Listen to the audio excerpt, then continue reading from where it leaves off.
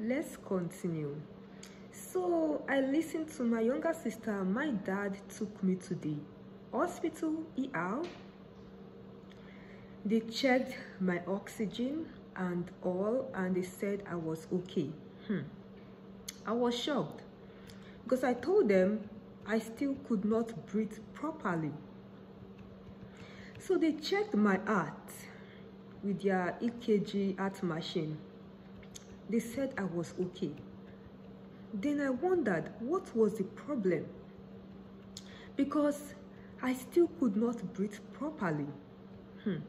The doctor said nothing was wrong with me. Then she started coming up with wrong advice. Maybe it's anxiety. Immediately I heard God's voice. God said, don't listen to her. It's not anxiety, it is spiritual. Then the doctor started saying, maybe I need to see a therapist.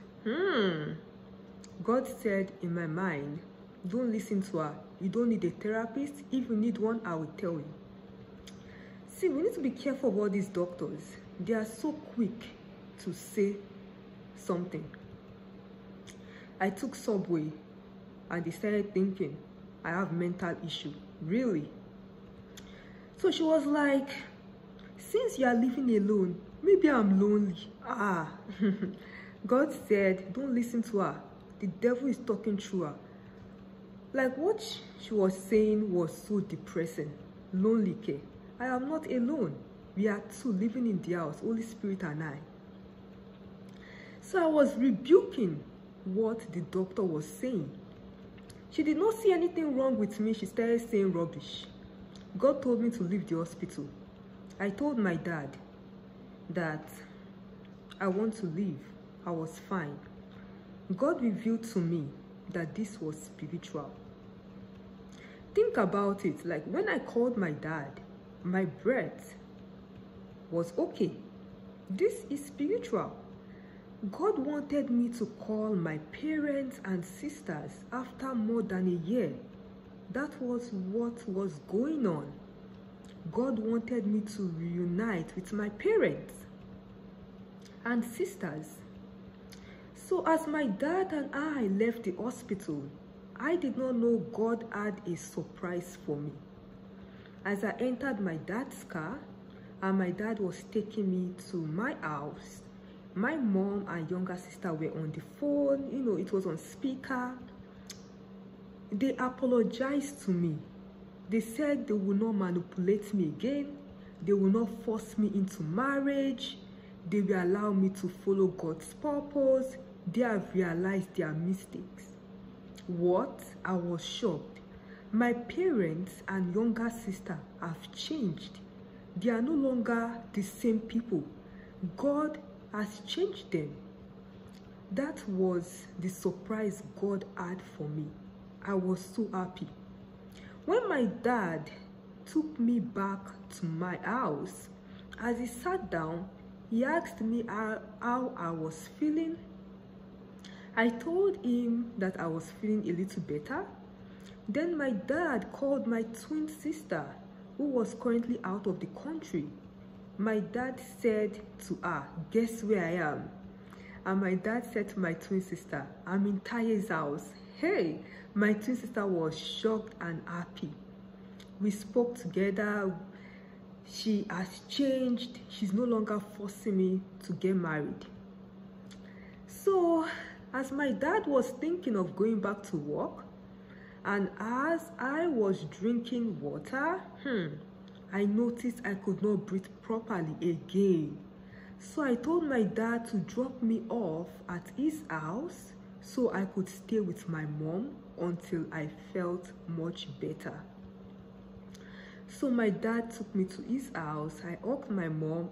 I mean, it's been more than a year I saw her. She apologized for forcing me to marriage. This is a miracle. This is a dream come true. God has restored my family. As I was in my parents' house, I noticed I started to breathe better. This was spiritual. I entered my room in my parents' house. It's been more than a year since I entered my parents' house. So it was so emotional, but you know, I could not cry because I was trying to breathe better. As I entered my room, I tried to take a nap. Hey, it was like 10 a.m. in the morning, Friday, March 10. Remember, I did not sleep all day on Thursday till Friday morning. So God helped me to sleep. Thank God. Miracle. Also, when I woke up and I tried to eat after not eating for more than 12 hours because of the calorie issue, I felt better. Later in the evening, my younger sister visited me after work. We reunited as a family. I spent some days with my family. I noticed God restored my health.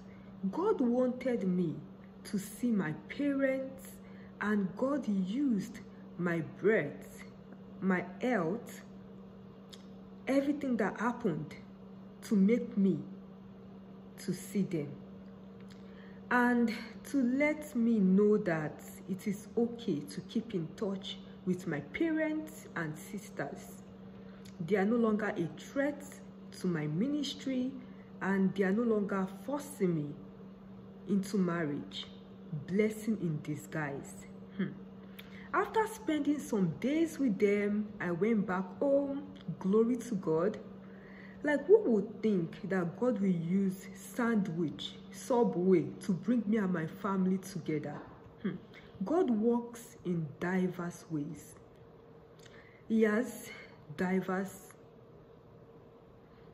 different methods to restore your family.